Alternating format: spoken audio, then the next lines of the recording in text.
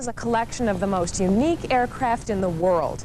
The planes here are used in the research and development of future air travel. Tonight, we're going to show you the X-22, probably the most unusual airplane you've ever seen.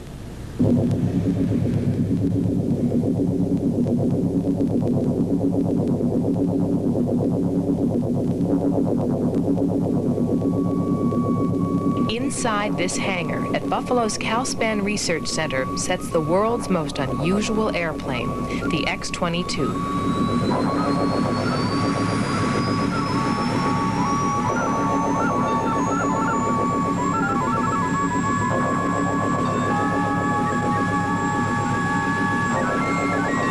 Like any typical plane, the X-22 flies. That's where the similarity ends.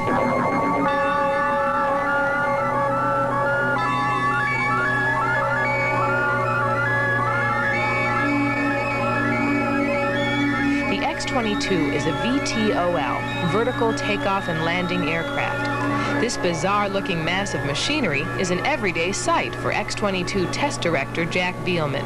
He's been with the project since 1962. We are all really, truly pressing the frontiers of flight and science for this particular mode of aircraft. Could travel from city center to city center without having a great amount of acreage devoted to airports. Does the X-22 have any little quirks?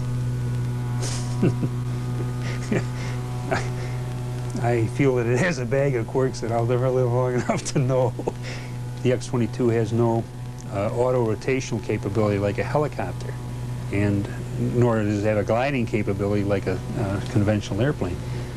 So any really serious or major system failure would lead to a fairly abrupt landing, to put it mildly. Because of the risks involved in flying a plane that cannot glide, safety precautions are of supreme importance in the X-22 project. Radio telemetry equipment monitors every function of the airborne X-22 and sends it from the plane to a mobile control van. 137 channels of information are sent to the van every instant. More than half of those channels contain safety information. But even the most sophisticated system is not foolproof. Telemetry dropouts. Right. I think we got a problem in here. What's going on with that damn thing now? Yeah, that was a telemetry problem. 521, check the number 4 oil temperature and pressure. We cannot continue the operation because we can't monitor all the systems. So you brought it down? So we brought it down and, aborted the flight. And that's a big frustration. So that's part of where the challenge comes from. For every hour we fly the X-22, we spend about 120 hours of mechanics time on maintenance of the airplane. It's a little like saying you come in every Monday morning and flew an hour flight, and then you spend three guys would spend the rest of the week inspecting the airplane. A great deal of effort goes into preparation for a flight. It really usually starts a minimum of a couple of days ahead of time in terms of the detailed flight plan and the tests and notification of all the people involved. I can't think of any activity anymore, a team effort. We're totally dependent, or crucially dependent, on every single member of the team. It's that kind of teamwork that is helping CALSPAN to make aviation history. Less than 10 years ago, Jack invented the world's first totally accurate airspeed indicator for use on the X-22. And CALSPAN people have been leaders in the use of this futuristic-looking landing scope called the HUD. By interpreting the symbols on the HUD's TV screen, the pilot can determine his exact position vertically and horizontally without even looking out the window. If visibility is good, the pilot can see the real world through the HUD's graphic display. Perhaps the X-22 team's greatest achievement is the Variable Stability In-Flight Simulator. In plain English, that means that the X-22 can be computer programmed to imitate other airplanes, even planes that haven't been built yet.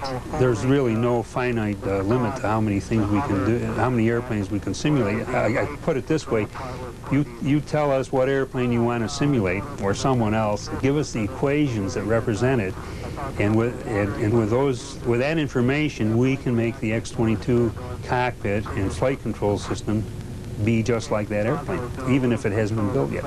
Some designs for future airplanes have a hard time getting off the drawing board, let alone off the ground. They're unfit to fly. The X-22 computer has been programmed to imitate one of those unstable planes. Well, I took care of the altitude. Good. This pilot's assignment is to simulate a perfect landing by aligning all the symbols on the HUD screen. It's kind of like trying to play Space Invaders while someone else tries to bump your control stick. Slow down, slow down, slow down. Sure, slow down. Oh, man.